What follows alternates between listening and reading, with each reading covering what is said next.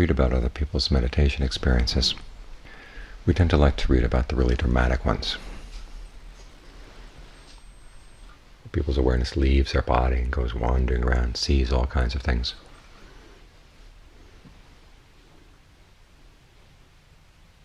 Or they discover a sense of oneness with, say, they look outside and they see everything as being beautiful, or they see everything as being just one with them. It sounds very impressive, something we'd like to try too. But you have to look a little further, and you realize that when people have those kinds of extreme experiences, those are things that have to be remedied. In other words, they're problems, because some people's minds do tend to go to extremes.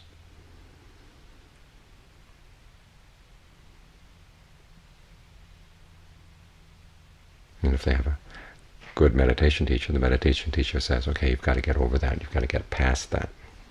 The weird stuff is not what it's all about.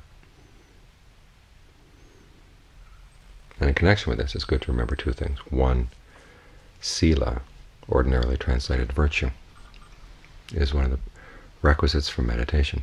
Sila also means normalcy.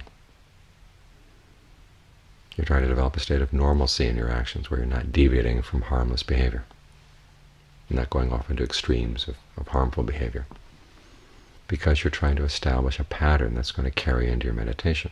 You want to keep the mind in a state of normalcy as well, where it's not going to extremes, where it does have a tendency to, say, develop a sense of oneness with things outside. Why do you want to do that? In some cases it's because you want to get a larger sense of self. In other cases, when you want to annihilate yourself, you suddenly become one with the tree takes over. You become one with the wall takes over. You want to blot out your experience of who you are and who you've been. That's pushing things too far. Or you have the idea, if you just push a little bit harder, you'll get over the hump and into jhana. These things don't come from pushing. John Fuhr once said, if we could get our way into nirvana by pushing, everybody would push their way in there by now. The mind likes to push and pull. It's much harder to settle into a state of normalcy where there's no pushing or pulling, but that's where you want to go. And remember also that we're here practicing the middle way. Again, we're trying to stay away from extremes of eternalism, you become one with the universe around you, or annihilation, when you want yourself to be annihilated, say, as a little drop that falls into the ocean, gets totally taken over by the ocean. We're trying to find a place where you can stand in the middle, in a state of normalcy. The mind isn't going up, isn't going down, it's just right here. But it's very solidly right here, very clearly right here. We're looking for the clarity. We're not trying to put ourselves into trances. They have descriptions of trance states, largely in the commentaries. But again, those are dangerous things to play with. You get your mind into all kinds of weird situations, weird perceptions, extreme perceptions. And then you've got to get yourself out, because that's not where you're going. Or not, at least not where you're going if you're going to go anywhere sane, anywhere safe. So when you catch the mind trying to push itself into an unusual state, pull back. So wait a minute, that's not the middle path. We're not here to push, we're not here to pull, we're here to settle down.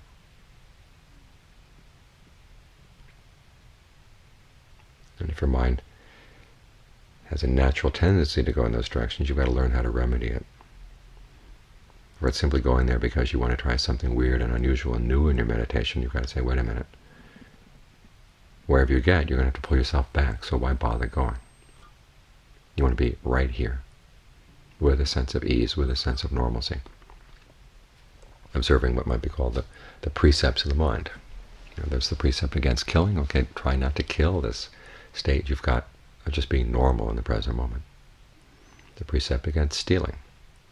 Trying to steal other people's meditation experiences and make them your own. Precepts against illicit sex. Don't try to become one with everything around you. precept against lying is don't try to hoodwink yourself into thinking that these states are special. And finally, don't try to intoxicate yourself with a trance state. You want to be normal, clear, because how else are you going to see things? Sometimes you read about in the states of, what do they call, insight, stages of insight. You get these weird psychophysical experiences going. Those descriptions are designed by people who are trying to sell a particular kind of meditation. And you're going to go off and spend a week, you want to have something to show for it. Something you can talk about. You can't talk about, I maintain my mind in a state of normalcy for the entire week. It doesn't impress anybody. But you're not here to impress people. You're not here to impress yourself. You're here to see things clearly. And the best way to see things clearly is to get the mind to a state of stillness. Even the states of jhana, we tend to think are these very strong trance states. They're the mind in really normal state, where it's very perceptive, very clearly perceiving things as they are, as they come, as they go, able to see distinctions. That's what we're working on.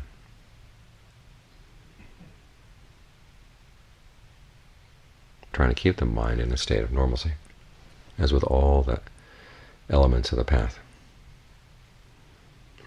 They're things that we have already, things that we've tasted already. Simply we haven't seen the strength that they can develop if they're made continuous, if they're made all around. Like this state of normalcy in the mind. If you could really maintain it, it would build up a lot of strength. You develop this sense of the observer and concentration, where you're able to just watch things come and go. Like Ajahn Chah's example of the monkey. If you don't really understand monkeys, you become a monkey too when a monkey harasses you or a monkey irritates you. A monkey jumps around, your mind jumps around with a monkey. What we're going to do is stay in a state of normalcy. The monkey jumps, but you don't jump. You know it's jumping, but you're not jumping along with it. And even though this is a fabricated state of stillness and equanimity, still it's part of the path, because the path itself is fabricated.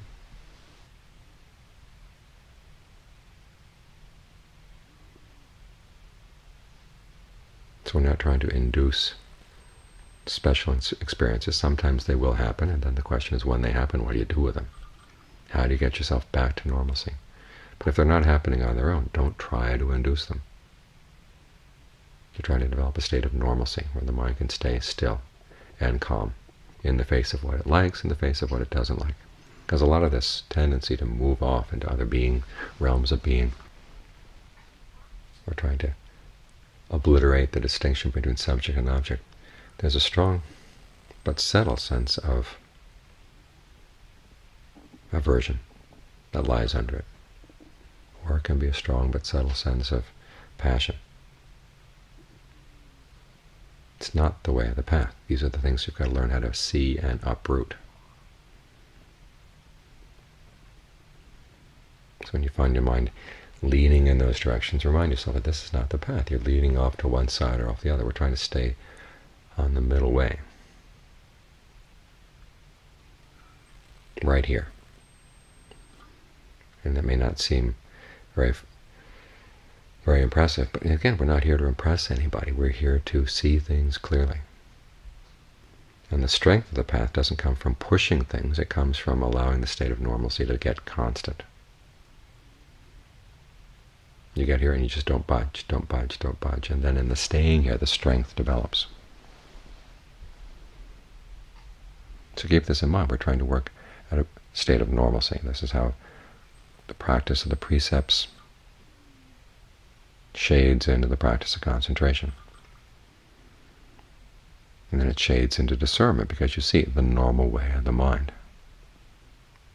It's normally been creating suffering, but you can see a deeper state of normalcy, a state of true well-being that's very, very solid. It comes when you're not creating suffering anymore.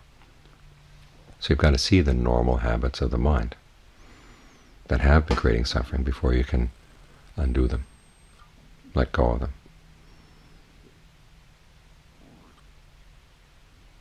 So what we're doing is something very normal. What's unusual about it is that we're trying to maintain this state of normalcy as consistently as we can throughout the day.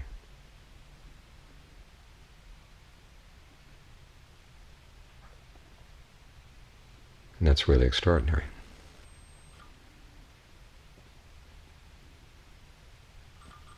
It's the consistency that makes it special.